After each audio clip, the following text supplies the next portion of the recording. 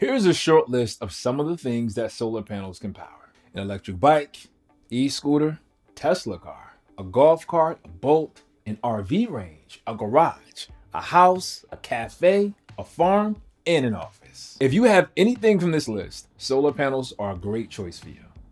The ways to use them are endless, and in this video, we'll talk in detail about possible applications. Hey, what's up? It's Brian.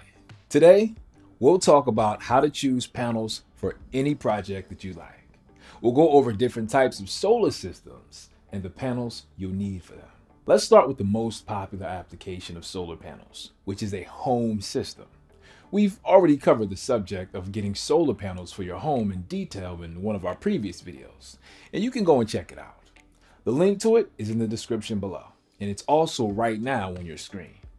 Still, I'm going to briefly explain the very basics. When it comes to solar panels for home, you should always pick monocrystalline panels, not polycrystalline or thin film ones. The problem with polycrystalline panels is that they are not very efficient and almost obsolete in a way.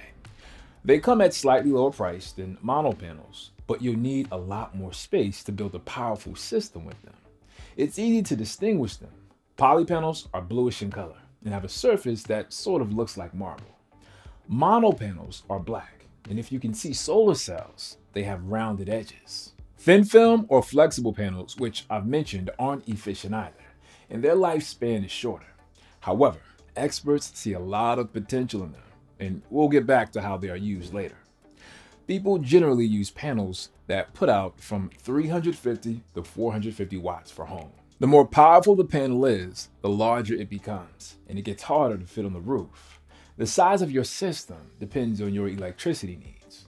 The average size of a home system in the US is 5 to 7 kilowatts, so you'll need, for example, 15 400-watt panels for a medium-sized house. Panels aside, you'll also need an inverter or lots of microinverters for each module. An inverter converts direct current, which is coming from panels, to alternating current, which can be used for your home appliances. You can also add batteries to your system so that your house retains power during blackouts. If you don't want to spend too much time on installing your system, consider getting AC modules. A solar panel by itself produces direct current. An AC panel comes with a pre-installed microinverter, and it converts direct current to alternating on the spot. These panels are slightly more expensive, but they are hassle-free.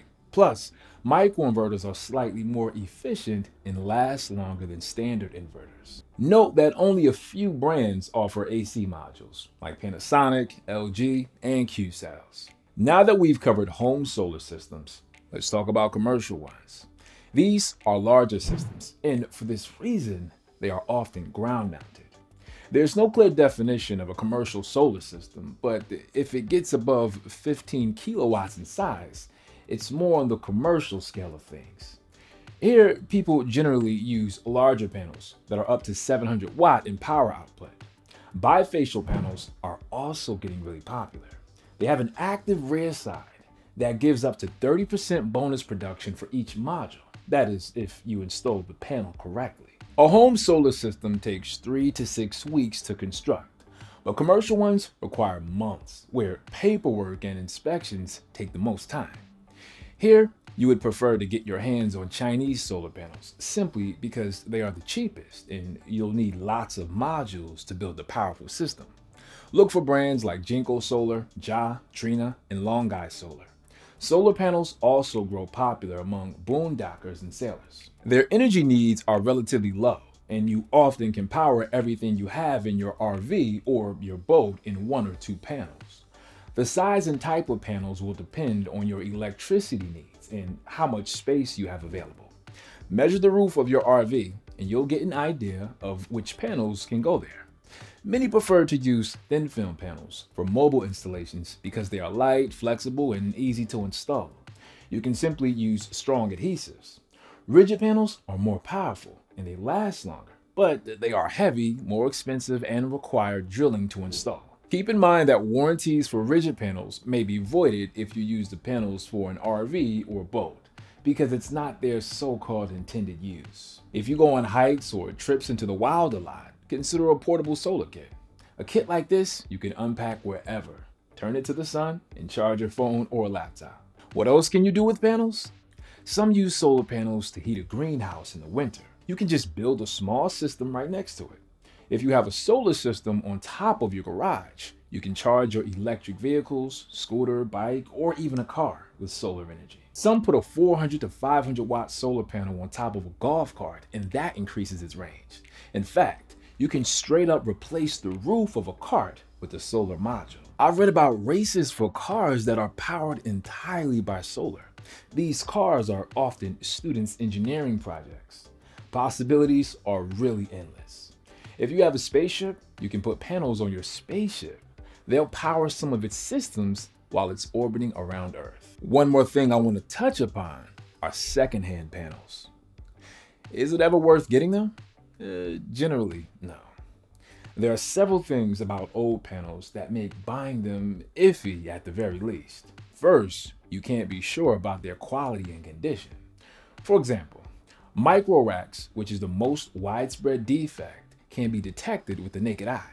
Besides, the panels got cheaper and became much more efficient over the years. For instance, let's say you find a 10-year-old solar panel for half the price, but the panels have already become 80% cheaper over the last decade on average. So in the end, you won't get a whole lot from getting an old product. Still, the discounts for used panels can be sizable. While I wouldn't recommend getting a whole system made out of secondhand panels in any case, one or two old modules can be good for a small DIY project in your garage. And that's it. These are the most popular applications for solar panels, and I hope you've learned something new from this video. Check out our blog, where we talk more about different situations where solar panels can be good. Also, subscribe to our social medias. If you are new to solar, there's a lot of content for entry-level solar enjoyers. In the description below, you can also find a link to a free A1 Solar Store guide on saving money with energy. That's it for me. I'm Brian, and I'll see you next time.